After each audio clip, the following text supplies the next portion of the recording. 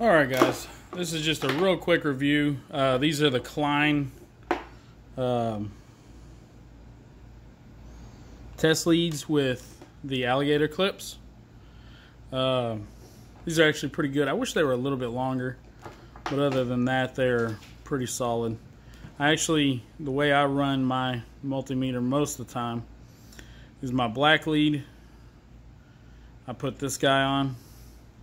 It actually screws on real nice, tight, and firm. I mean, that's not coming off. They're high quality. But I do my red lead. I use the regular one. So that way I can hook this on to whatever I'm doing and then use my left hand or my right hand.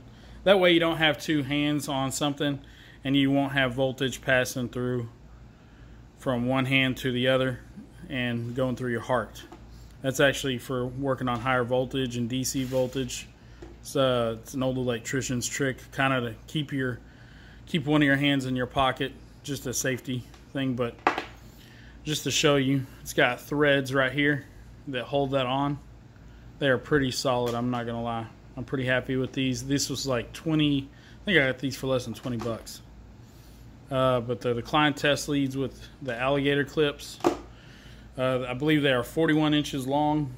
Again, I wish they were just a hair longer, but they're really, really nice.